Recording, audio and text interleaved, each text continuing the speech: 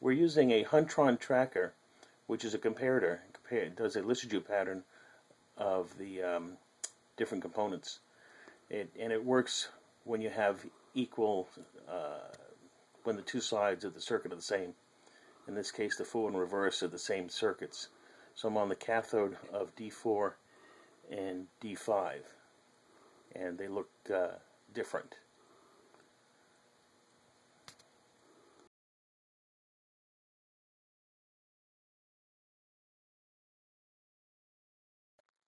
Okay, we've changed diodes D6002 through 6005, and this is the comparator.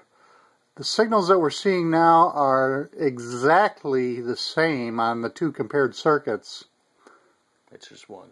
That's one circuit. And now they're both together. And that's both circuits, alternating from one to the other. Which diodes are you on? It's 5 and 4. D5 and D4. This is on D6004 comparing to D6005 side of the circuit. Looks like we found our problem. Maybe. Hopefully. Hopefully.